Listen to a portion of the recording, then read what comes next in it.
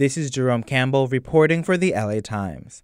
An LAPD officer shot and wounded a 15-year-old in an alley in South Los Angeles. The incident took place Tuesday morning near 10th and Florence. Police say detectives saw a group of young men in an alley, one of which they believed to be armed with a gun. Officers told the teen to drop the gun and open fire when he did not comply. The person holding the gun was not hit, but the teen standing next to him was struck. The gun was later discovered to be a replica gun. The wounded teen was transported to a local hospital, and 2 of the boys were taken into police custody. Police say the person holding the gun could face charges, but investigators are still discussing with prosecutors.